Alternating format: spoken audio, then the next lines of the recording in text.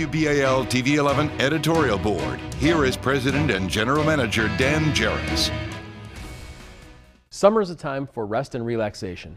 Most children are out of school, enjoying their time off, away at camp, or on vacation with family, taking in the summer heat and sunny skies. Unfortunately, a dark cloud persists over the skies of Baltimore City. As the summer heats up, the city has seen yet another surge in violence. But this year, the all too familiar scenario we see play out every summer is highlighted by the shooting of Taylor Hayes.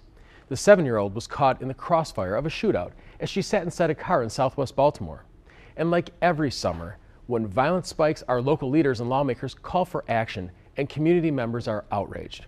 I'm going to stay up on this corner day after day until the perpetrator who shot Taylor in the back is found. Days before summer arrived, Baltimore Mayor Catherine Pugh and the Baltimore Police Department released a comprehensive violence reduction strategy. The plan was drafted to get ahead of the anticipated summer crime surge and focused on enhanced federal and state law enforcement partnerships and new crime-fighting technology. But is it working? Let's take a look at the numbers.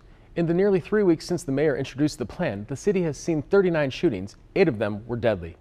The city has seen a 20% reduction in homicides over the last year, but one homicide is one too many. Perhaps it's time for the city leaders and police department to go back to the drawing board and come up with a better plan. Maybe by this time next year, our kids can enjoy a fun-filled and safe summer in Baltimore City.